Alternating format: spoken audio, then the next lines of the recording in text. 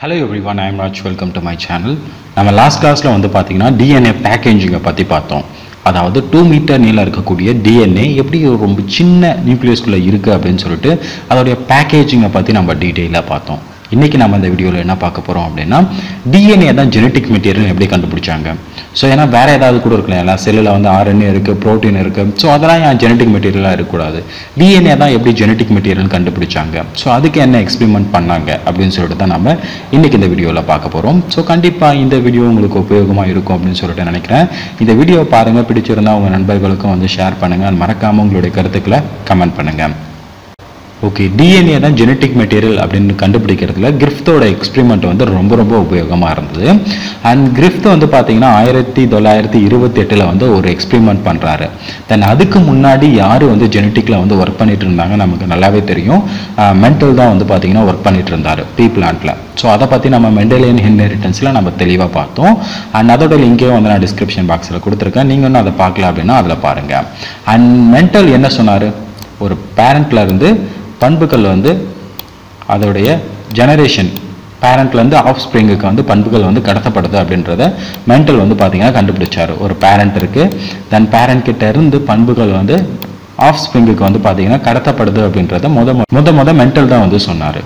So அதை வந்து கண்டுபிடிச்சது மெண்டல், நமக்கு நல்லாவே தெரியும். தென் அதுக்கப்புறம் கிரிஃபித் என்ன கண்டுபிடிச்சார் அப்படின்னு பார்த்தீங்கன்னா, இந்த மாதிரி பண்புகள் வந்து ஒரு தலைமுறையிலிருந்து இன்னொரு தலைமுறைக்கு மட்டும் கடத்தப்படுறது கிடையாது. ஒரே தலைமுறையை சேர்ந்த 2 ஆர்கானிசத்துக்கு இடையிலையும் வந்து பார்த்தீங்கன்னா பண்புகள் வந்து கடத்தப்படலாம் அப்படின்றத கிரிஃபித் வந்து பார்த்தீங்கன்னா கண்டுபிடிக்கிறாரு. ஸோ அதுக்கு அவர் டிரான்ஸ்ஃபர்மேஷன் அப்படின்னு சொல்லிட்டு பேர் வைக்கிறாரு. ஸோ முத இந்த மாதிரி பேரண்ட் கிட்ட இருந்து டாட்டர், அதாவது ஆஃப் ஸ்ப்ரிங்குக்கு வந்து பண்புகள் கடத்தப்பட்டுச்சு அப்படின்னா அது நம்ம வெர்டிக்கல் ஜீன் டிரான்ஸ்ஃபர் அப்படின்னு சொல்லுவோம். பட் இந்த மாதிரி ஒரே ஜெனரேஷன் கிட்ட இருக்கக்கூடிய ஆர்கானிசத்துல இருந்து இங்க ஜீன் அண்ட் இங்க இந்த மாதிரி ஜீன் வந்து கடத்தப்பட்டுச்சு அப்படின்னா அதுக்கு வந்து ஹரிசாண்டல் ஜீன் டிரான்ஸ்ஃபர் அப்படின்னு சொல்லுவோம். ஸோ அதை முத கண்டுபிடிச்சது கிரிஃபித் தான். சரி, DNA கண்டுபிடிக்கிறதுல கிரிஃபித்தோட எக்ஸ்பெரிமெண்ட் எந்த அளவுக்கு உதவியா இருந்தது அப்படின்னு சொல்லிட்டு பார்க்கலாம். தென் கிரிஃபித் என்னதான் பண்ணாரு அப்படின்னு சொல்லிட்டு ஃபர்ஸ்ட் பார்க்கலாம். ஓகே, கிரிஃபித் வந்து பார்த்தீங்கன்னா ஒரு எக்ஸ்பெரிமெண்ட் பண்ணுறதுக்கு ஸ்ட்ரெப்டோகாக்கஸ் நிமோனியா அப்படின்ற இந்த பாக்டீரியா வந்து பார்த்தீங்கன்னா யூஸ் பண்ணாரு. ஸோ இது வந்து பார்த்தீங்கன்னா நிமோனியாவை உண்டு பண்ணக்கூடிய பேத்தோஜெனிக் பாக்டீரியா. இதில் 2 வெரைட்டி அவர் வந்து சூஸ் பண்ணார். ஒன்று ஸ்மூத் வெரைட்டி அண்ட் இன்னொன்று வந்து பார்த்தீங்கன்னா ரஃப் வெரைட்டி. ஸ்மூத் வெரைட்டி அப்படின்னா எஸ் அப்படின்னு சொல்லுவோம், அண்ட் ரஃப் வெரைட்டி அப்படின்றத ஆர் அப்படின்ட்டு நம்ம சிம்பிளாக சொல்லுவோம். ஸோ இந்த ஸ்மூத் வெரைட்டி அப்படின்றத பார்க்கறதுக்கு வந்து பார்த்தீங்கன்னா பாக்டீரியா அண்ட் அதை கவர் பண்ணி வந்து பார்த்தீங்கன்னா ஒரு கேப்சூல் இருக்கும், பாலிசாக்கரைட் கேப்சூல் மெம்பரேன். ஸோ நல்லா திக்காக இருக்கும். அண்ட் இது ஸ்மூத் வெரைட்டி. இது வந்து பார்த்தீங்கன்னா பேத்தோஜெனிக். ஸோ இந்த பாக்டீரியாவை எடுத்து நம்ம ஏதாவது ஒரு ஹோஸ்ட் அனிமல்குள்ளேயோ இல்லை செல்குள்ளேயோ போட்டோம் அப்படின்னா அதுக்கு வந்து நிமோனியா வந்து அந்த உயிரினம் வந்து இறந்து போயிடும். ஸோ அந்த அளவுக்கு விருலண்டான ஒன்று. தென் அதுக்கப்புறம் ரஃப் வெரைட்டி அப்படின்றது வந்து பார்த்தீங்கன்னா நார்மல் அண்ட் இதில் வந்து கேப்சூல்லாம் வந்து கிடையாது, நான் பேத்தோஜெனிக். இதை எடுத்து நம்ம வந்து பார்த்தீங்கன்னா ஒரு அனிமல்குள்ளே வந்து போட்டோம் அப்படின்னா பெருசாக எந்த ஒரு மாற்றமும் இருக்காது, அந்த உயிரினம் வந்து உயிரோட தான் இருக்கும். ஆனால் அந்த பேத்தோஜெனிக் அப்படின்றது அந்த அனிமலை வந்து பார்த்தீங்கன்னா சாவடிச்சிடும். ஓகேங்களா? ஸோ இதான் வந்து பார்த்தீங்கன்னா அவர் பண்ணார். அண்ட் அதுக்கு அவர் யூஸ் பண்ணது வந்து பார்த்தீங்கன்னா மைஸை வந்து யூஸ் பண்ணார். எலி இருக்கு இல்லையா, எலியை வந்து யூஸ் பண்ணி இந்த 2 பாக்டீரியாவும் எலிக்குள்ளே வந்து இன்ஜெக்ட் பண்ணார். ஸோ இன்ஜெக்ட் பண்ண உடனே என்ன ஆச்சு அப்படின்னு சொல்லிட்டு இப்போ நம்ம பார்க்கலாம். ஸோ இந்த 2த்தையும் வந்து பார்த்தீங்கன்னா 2 பாக்டீரியாவையும் வந்து தனித்தனியாக அவர் கல்ச்சர் பண்ணி வச்சார். இந்த ரஃப் ஸ்டைன் ஆர் இருக்கு இல்லையா, ஸோ இது வந்து நான் விரலன். இதை எடுத்து எலிக்குள்ளே வந்து இன்ஜெக்ட் பண்ணுறாரு. எலிக்கு எதுவும் ஆகலை, எலி உயிரோட தான் இருக்குது.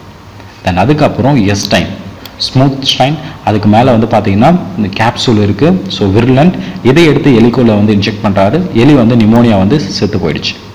ஓகேவா? தென் அதுக்கப்புறம் இவர் வந்து இந்த எஸ்ஸை எடுத்து ஹீட் பண்ணுறாரு, நல்லா ஹீட் பண்ணுறாரு.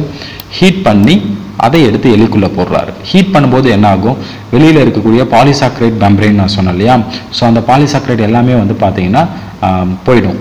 ஓகேவா? ஹீட் பண்ணும்பொழுது, ஏன்னா அது எல்லாமே வந்து சுகர் தானே, ஸோ அது எல்லாமே வந்து டெஸ்ட்ராய் ஆகிடும். தென் அதுக்கப்புறம் இந்த எஸ்ஸை எடுத்து எலிக்குள்ளே போடுறாரு. எந்த ஒரு விரலண்ட்டுமே கிடையாது, எலி வந்து உயிரோட தான் இருக்குது. ஏன்னா நம்ம ஹீட்டை யூஸ் பண்ணி மேலே இருந்த அந்த கேப்சூலை வந்து எடுத்துட்டோம். ஸோ அதனால் எலி வந்து உயிரோட இருக்குது. தென் அதுக்கப்புறம் இவர் என்ன பண்ணார் அப்படின்னா, ஸோ இந்த ஆர் ஸ்டைன் போட்டாலும் வந்து எலி உயிரோட தான் இருக்குது, இந்த ஹீட் கில்டு எஸ்டைனை வந்து போட்டாலும் எலி உயிரோட தான் இருக்குது. ஸோ அதனால் இது 2த்தையும் வந்து மிக்ஸ் பண்ணி எலிக்கு வந்து இன்ஜெக்ட் பண்ணுறாரு. R stain plus heat guilt smooth stain, இது 2த்தையும் எடுத்து எலிக்குள்ளே வந்து பார்த்தீங்கன்னா இன்ஜெக்ட் பண்ணுறாரு. ஸோ என்னவா இருக்கும் நல்லா யோசிச்சு பாருங்கள். ஆர் ஸ்ட்ரெயினை போட்டாலும் சாகலை, ஹீட் கில்டு எஸ் ஸ்ட்ரெயினை போட்டாலும் எலி சாகலை. ஸோ அப்போ ரெண்டுத்தையும் வந்து கம்பைன் பண்ணி போட்டாலும் எலி சாகக்கூடாது. ஆனால் இவர் போடும்போது எலி வந்து பார்த்தீங்கன்னா செத்து போயிடுச்சு. கரெக்டுங்களா? ஏன்னா இது ரெண்டுமே வந்து இப்போ இது ரெண்டுத்துலையுமே வந்து விர்லண்ட் கிடையாது. ஆனால் இது ரெண்டுத்தையும் எடுத்து ஒன்றா மிக்ஸ் பண்ணி ஒரு எலிக்கு போடும்போது எலி வந்து நிமோனியா வந்து செத்து போயிடுது. தென் அதுக்கப்புறம் இவர் ஆராய்ச்சி பண்ணார் என்னவா இருக்கும் அப்படின்னு சொல்லிட்டு. தென் இவர் கண்டுபிடிச்சது என்ன அப்படின்னு கேட்டிங்கன்னா, இந்த மாதிரி ஆர் பாக்டீரியா ஒன்று இருக்குது, ஹீட் கில்டு எஸ் பாக்டீரியா ஒன்று இருக்குது. ஓகேவா? இந்த பாக்டீரியாக்குள்ளே இருக்கக்கூடிய இன்ஃபர்மேஷன் வந்து இந்த பாக்டீரியாவுக்கு வந்து டிரான்ஸ்ஃபர் ஆகிருக்கு. சரிங்களா? ஸோ இதை டிரான்ஸ்ஃபர் ஆகி இந்த ஆர் வந்து பார்த்தீங்கன்னா எஸ்ஸாக வந்து மாறி இருக்கு. சரிங்களா? ஸோ இந்த மாதிரி எஸ்ஸில் இருக்கக்கூடிய இன்ஃபர்மேஷன் ஆருக்கு வந்து டிரான்ஸ்ஃபர் ஆகி ஆர் வந்து எஸ்ஸாக வந்து மாறி இருக்கு. ஸோ இதுக்கு அவர் பேர் வந்து டிரான்ஸ்ஃபர்மேஷன் அப்படின்னு சொன்னார். இவர் சொன்னது என்ன அப்படின்னு கேட்டிங்கன்னா, ஹீட் கில்டு எஸ் ஸ்டெயின்ல இருந்து ஒரு சம்திங் ஒரு சில மெட்டீரியல், அது என்ன மெட்டீரியல் கூட அவர் வந்து தெளிவாக சொல்லலாம். ஸோ அந்த மெட்டீரியல் வந்து ஆருக்கு வந்து டிரான்ஸ்ஃபர் ஆகி ஆறு வந்து பார்த்தீங்கன்னா எஸ்ஸாக மாறி இருக்கு அப்படின்றத அவர் கண்டுபிடிச்சாரு. தென் அது மட்டும் கிடையாது, இந்த இறந்து போன எலியிலிருந்து செல்லை எடுத்து பார்க்கும்போது அந்த பாக்டீரியா வந்து பார்த்தீங்கன்னா ஹீட் கில்டு எஸ்ஸும் கிடையாது அண்ட் ரஃப் ஸ்டெயினும் கிடையாது. அது வந்து பார்த்தீங்கன்னா லைவ் ஸ்மூத் ஸ்டைன். ஓகேங்களா? ஸோ அந்த இறந்து போன எலியிலேருந்து எடுத்து ஆராய்ச்சி பண்ணும்போது அது லைவ் ஸ்மூத் ஸ்டைன். ஆனால் இவர் லைவ் ஸ்மூத் ஸ்டைனே வந்து இன்ஜெக்ட் பண்ணவே இல்லை. அவர் இன்ஜெக்ட் பண்ணது வந்து பார்த்தீங்கன்னா R and heat guild S. But அவருக்கு கிடைச்சது என்னன்னா லைவ் எஸ் கிடைச்சது. ஸோ அதனால் இவர் கடைசியாக வந்து என்ன சொன்னார் அப்படின்னு பார்த்தீங்கன்னா, இந்த மாதிரி ஹீட் கில்டு எஸ்ஸில் இருந்து ஆருக்கு வந்து ஒரு சில மெட்டீரியல் வந்து டிரான்ஸ்ஃபர் ஆகிருக்கு, அதனால தான் இந்த ஆர் அப்படின்றது வந்து லைவ் எஸ்ஸாக மாறி இருக்கு அப்படின்றத இவர் கண்டுபிடிச்சாரு. அதுக்கு பேரும் வந்து இவர் டிரான்ஸ்ஃபர்மேஷன் அப்படின்னு சொன்னார். இவ்வளோ வரைக்கும் தான் வந்து பார்த்தீங்கன்னா கிரிஃபித் வந்து பண்ணார். ஸோ இதில் இருந்து நம்ம வந்து கன்க்ளூட் பண்ண முடியாது டிஎன்ஏ தான் வந்து மாறி இருக்கு, ஒரு பாக்டீரியாலேருந்து இன்னொரு பாக்டீரியாவுக்கு வந்து மாறி இருக்கு அப்படின்னு சொல்லிட்டு நம்மளால் கன்ஃபார்ம் பண்ண முடியாது. பட் இதுக்கப்புறம் வந்து பார்த்தீங்கன்னா ஒருத்தவங்க வந்து கன்ஃபார்ம் பண்ணுறாங்க. அவங்க யார் அப்படின்னு பார்க்கலாம். தென் 1944 ஆவ்ரி அப்படின்றவர் தான் வந்து பார்த்தீங்கன்னா இந்த எக்ஸ்பெரிமெண்ட்டை வந்து மறுபடியும் கண்டினியூ பண்ணுறாரு. கிரிஃபித்தோட ஐடியாவை வந்து மறுபடியும் எடுத்து ஆராய்ச்சி பண்ணுறாரு. ஆல்ரெடி நம்ம முன்னாடியே வந்து சொல்லியிருந்தோம், டிஎன்ஏ தான் வந்து ஒரு தலைமுறையிலேருந்து இன்னொரு தலைமுறைக்கு வந்து பண்புகளை கடத்திட்டு போகுது அப்படின்னு முத சொன்னதே வந்து பார்த்தீங்கன்னா ஆவ்ரி தான். ஸோ இவரே வந்து பார்த்தீங்கன்னா கிரிஃபித்தோட ஐடியாவை எடுத்து ஆராய்ச்சி பண்ண ஆரம்பிக்கிறாரு. கூடவே வந்து பார்த்தீங்கன்னா மெக்லின் அண்ட் மெக்லியான் இந்த மாதிரி ஒரு 2 பேர். ஸோ டோட்டலாக வந்து ஒரு 3 பேர் வந்து பார்த்தீங்கன்னா கிரிஃபித்தோட ஐடியாவை வந்து ஃபாலோ பண்ணி மறுபடியும் வந்து அதில் நிறைய ரிசர்ச் வந்து பண்ணுறாங்க. ஸோ இவங்க என்ன பண்ணாங்க அப்படின்னு சொல்லிட்டு இப்போ டீட்டெயிலாக பார்க்கலாம். அண்ட் நான் முன்னாடி சொன்ன மாதிரி அந்த ஹீட் கில்டு எஸ்ஸை எடுத்து ஆறு கூட சேர்த்து போடும்போது அந்த எலி வந்து இறந்து போயிடுது. ஓகேவா? அதனால் இவர் என்ன பண்ணாருன்னா இந்த ஹீட் கில் எஸ்ஸை மட்டும் எடுத்து அண்ட் அதில் இருக்கக்கூடிய லிப்பிட் சுகரை ஃபஸ்ட்டு எடுக்கிறாரு. லிப்பிட் சுகரை வந்து எடுத்துட்டாரு.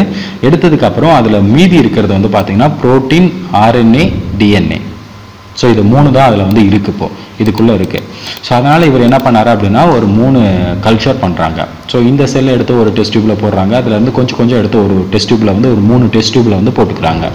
ஸோ போட்டதுக்கப்புறம் இவர் என்ன பண்ணுறாரு அப்படின்னு கேட்டிங்கன்னா ஃபஸ்ட்டு வந்து ப்ரோட்டீனை வந்து ரிமூவ் பண்ணுறாரு. ஸோ அதுக்கு வந்து ப்ரோட்டியேஸ் அப்படின்ற என்சைம் வந்து ஆட் பண்ணுறாரு அதில் ஃபஸ்ட்டு டெஸ்ட் டியூப்பில். தென் அதுக்கப்புறம் ஆர்என்ஏ வந்து ரிமூவ் பண்ணுறாரு. அதுக்கு வந்து ஆர்என்ஏஸ் அப்படின்ற என்சைம் வந்து ஆட் பண்ணுறாரு. ஸோ இதில் வந்து ஆர்என்ஏ கிடையாது. அண்ட் ஃபஸ்ட்டு இதுல வந்து ப்ரோட்டியஸ் ஆட் பண்ணதால அதில் ப்ரோட்டீன் கிடையாது. ப்ரோட்டீன் எல்லாத்தையுமே வந்து டெஸ்ட்ராய் பண்ணுது அந்த என்சைம். தென் அதுக்கப்புறம் டிஎன்ஏஸ் அப்படின்ற என்சைம் வந்து ஆட் பண்ணுறாரு 3வது டெஸ்ட் டியூப்பில். அதில் வந்து டிஎன்ஏவே கிடையாது. ஓகேவா? டிஎன்ஏ எல்லாத்தையுமே வந்து டெஸ்ட்ராய் பண்ணுது.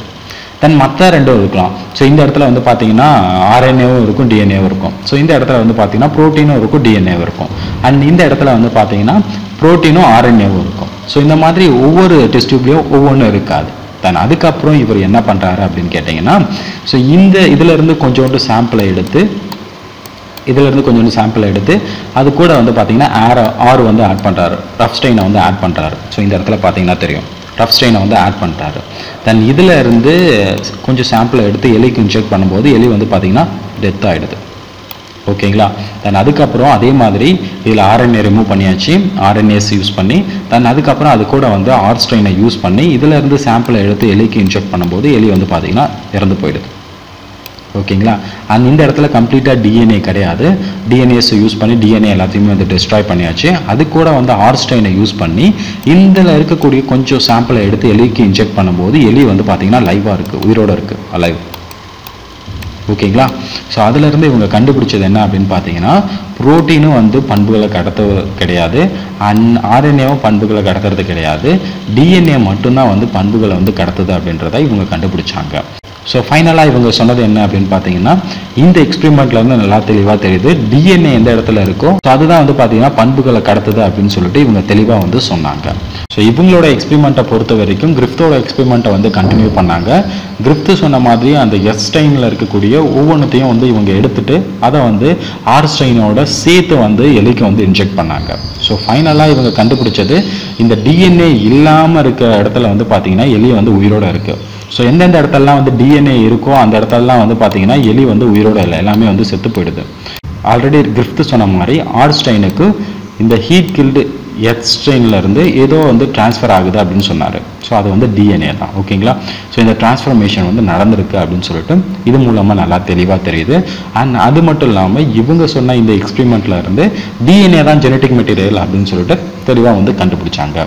தென் அதுக்கப்புறம் இவர் தான் வந்து பார்த்தீங்கன்னா இதுக்கு முன்னாடிலாம் வந்து மற்றவங்க வேற வேற என்னமோ நினச்சிட்டு இருந்தாங்க. என்னன்னா புரோட்டீன் ஒரு வேளை கடத்தலாம், நியூக்ளிக் ஆசிட்ல இருக்கக்கூடிய ஆர்என்ஏ டிஎன்ஏ எது வேணாலும் கடத்தலாம் அப்படின்னு நினச்சிட்டு இருந்தாங்க. இந்த ஆவ்ரி அப்படின்றவர் தான் முத வந்து சொன்னார், இல்லை டிஎன்ஏ தான் வந்து பண்புகளை வந்து ஒரு தலைமுறையிலேருந்து இன்னொரு தலைமுறைக்கு வந்து கடத்திட்டு போகுது அப்படின்னு சொல்லிட்டு முத சொன்னது வந்து ஆவ்ரி அப்படின்றவர் தான். ஓகேவா. ஸோ இதில் இருந்து நமக்கு நல்லா தெளிவாக தெரியுது டிஎன்ஏ தான் வந்து ஜெனட்டிக் மெட்டீரியல் அப்படின்னு சொல்லிட்டு. தென் அதுக்கப்புறம் இன்னொருத்தவங்க வந்து ஒரு எக்ஸ்பெரிமெண்ட் பண்ணாங்க. அந்த எக்ஸ்பெரிமெண்ட் என்ன அப்படின்னு சொல்லிட்டு அடுத்த வீடியோவில் சந்திக்கலாம். அண்ட் இதில் உங்களுக்கு ஏதாவது டவுட் இருந்தால் கமெண்ட் பண்ணுங்கள், அடுத்த வீடியோவில் பார்க்கலாம். தேங்க்யூ ஃபார் வாட்சிங் கைஸ். பாய்.